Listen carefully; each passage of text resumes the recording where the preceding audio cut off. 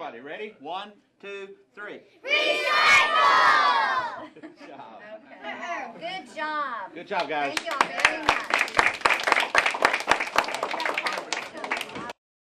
Well, that's what we're here today, is to teach y'all a little bit about recycling and what you can and can't recycle.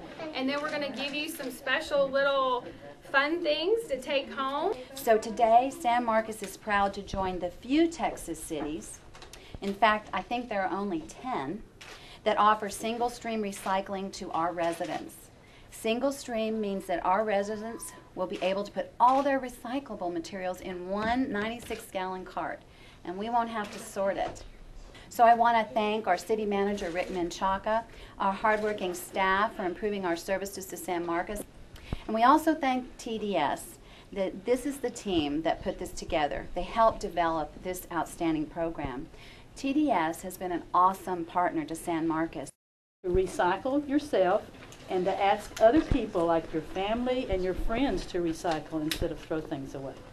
So how many of you think that you can be brave, just like Ms. Carlson was, and be a part of this effort to recycle?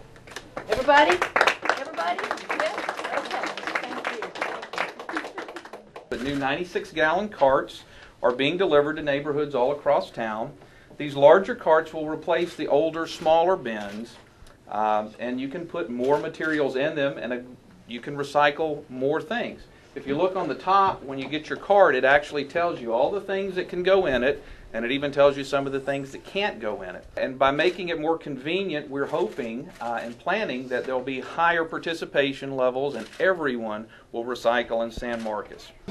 So everybody come over and grab something that can be recycled. This is the type of thing that can go in recycling, okay? Newspaper. All right, newspaper. What's that? Glass? Good. Add up to match. What have you got? So thank you very much for letting the City Council come out to your classroom and start one of the most important projects that we're going to do in the history of our city. Thank you very much.